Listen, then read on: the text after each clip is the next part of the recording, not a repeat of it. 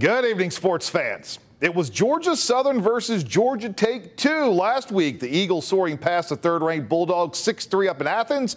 Tuesday night, the two teams hitting the diamond up in North Augusta. This one played at SRP Park, home of the Augusta Green Jackets. Nearly 5,000 fans in the stands, and they saw a dandy. Scoreless in the fourth, Georgia with runners on the corners.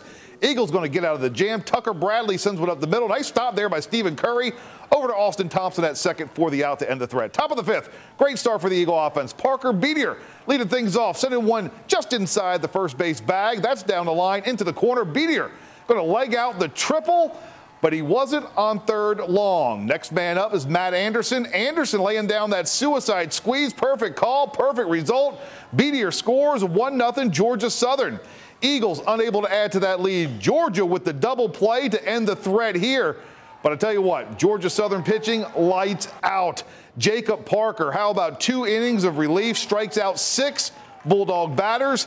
Hayden Harris in to close things out. He shuts the door in the 8th and the 9th, and Georgia Southern with the 1-0 win over Georgia, giving head coach Rodney Hennon career coaching win number 800. Well, it was a great team effort.